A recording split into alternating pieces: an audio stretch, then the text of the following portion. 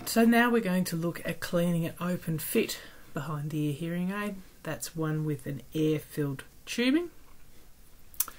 So, first of all, we can remove the dome by giving it a firm pull and removing any debris.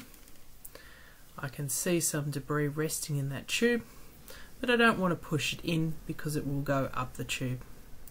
So the best thing to do is to unwind the hearing aid, take the cleaning wire, otherwise known as fishing gut, and place it in the right tube from the top through to the bottom and pushing out any debris at the end.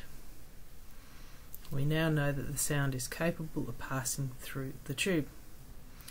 Then we push the dome firmly on the tip again.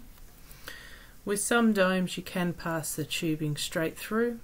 With some there's a little horseshoe of plastic on the top, and so often it's easier to remove it through.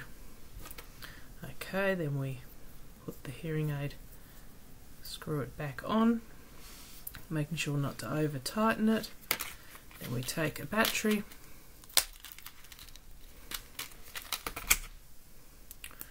place the sticker on the calendar so we know when we've replaced the battery, put it in with the positive side up, shut the door and wait a couple of seconds until it wakes up, and just check that we can hear the sound in the tube. Yep, so I've just heard the tune and there's a whistling.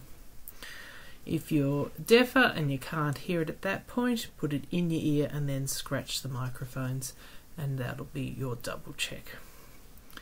And that is your maintenance for an open fit hearing aid.